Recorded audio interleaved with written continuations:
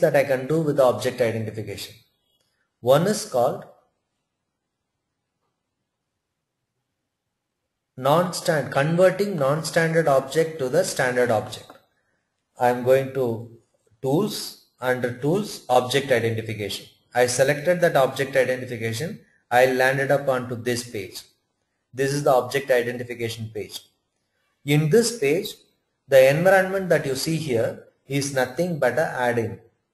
Don't confuse yourself. There is called environment parameter, and that environment parameter is not same as that this environment. This environment, what you see now, is nothing but an add-in. Now I'll go to the standard Windows add-in. In this standard Windows add-in, you can see now there is called user defined. This user defined is the one which will help you to configure non-standard object to the standard object. That is one of the role of object identification. You can see the left hand side there are classes here. These classes are the standard classes. If you see every add-in, I'll go to say for example, I'll go to web add-in. These are all the standard classes of the web add-in. Browser class, frame class, image class, link, page, web area, web button, web checkbox, web edit. These are all the web prefix indicates that these are all the objects recognized using web add-in. So if you see, notice here the user defined is disabled here. That means you are not allowed to convert a non-standard object. I was talking to you, web element is a non-standard object.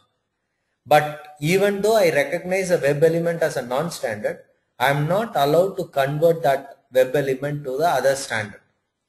So that is why user defined is not enabled. If I take another control, say for example, I'll take it as a .NET Windows Form. So .NET Windows Form, these are all the standard classes of a .NET SW. So here it is again SWF object. This object is a non-standard object, and you cannot convert this again to another user defined, another standard object. So for what you can convert is only for the standard Windows add-in you can convert the object. Otherwise you cannot convert the object. So only if object is recognized as a Win object, there is a possibility for you to convert that Win object into a standard object, other standard objects, right?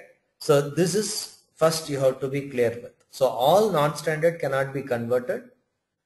The non-standard you recognized as a Win object can be converted into a standard object.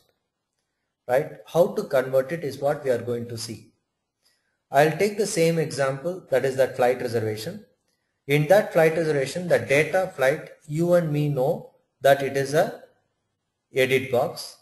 I want that that control MS mask window class is the class name. I want that class name to be converted. Right? So as I said earlier, standard objects are nothing but as I developed as a button, I recognize as a button. So the native class and object class, any one of the class has to match to the QTP class. If it is matching, then it is called standard. If the class name is not part of the standard classes, you can see now what you see in the left hand side test object classes. These are all the classes created by the QTP add-in, and these classes are called standard classes. That MS Mask window class, I think people sometimes they come late as well. Anyway, now standard class here. In this now I select this data flight. In this data flight, if I select the class name that you see MS Mask window class is not part of the standard. So it is not in this list. The left hand side, the background, you can see object identification window. In that you can see the list. In this list, MS Mask window class is not part of the class. That is why it is called as a non-standard class. So I can map a non-standard class to any class provided Even if it is a wrong, you can map it to a rank class. So what you need to know here is MS Mask window class. You know what is the class you need to map to. You should know. So in my case, I know this MS Mask window class is a single line edit. So I now click on single line edit. That means I am mapping now MS Mask class to a single line edit. And I select this adding that class to my list. And you can see now MS Mask window class is now mapped to a single line edit class. So these are all already mapped non-standard classes to a standard classes by QTP. These are all available non-standard classes. Left hand side, sys, date, time, pick 32. It is mapped to the calendar class. List view 20 window class is mapped to the list view. Please note here we are mapping the class name, not the object name. So that once you map it, now I say OK. You can now see in the part of standard class, you can see now the MS Mask window class is part of the standard class now. So then we call this as a standard class. Now I spy it. I say OK now. I'll say spy. Spy on that same object again. Now are you able to notice now that it is now recognized as a WinEdit? Are you able to notice this? Yes means raise your hand. Now you can see now it is recognized as a WinEdit. So this is an indicator that an object is a non-standard object can be made as a standard object. So it is possible. So now in future if you record the script or anything, it will recognize as a WinEdit.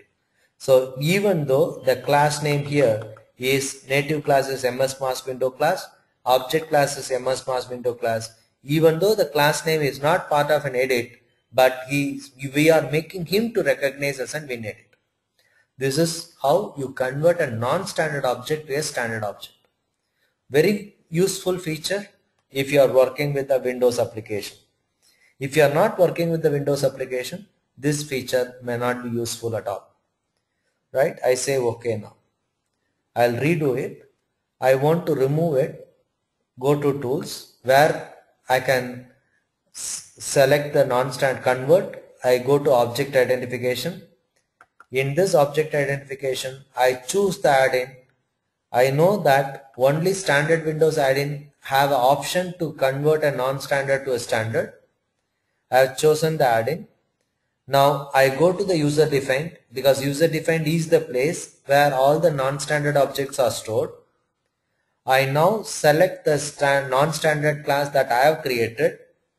I delete it now. I say OK.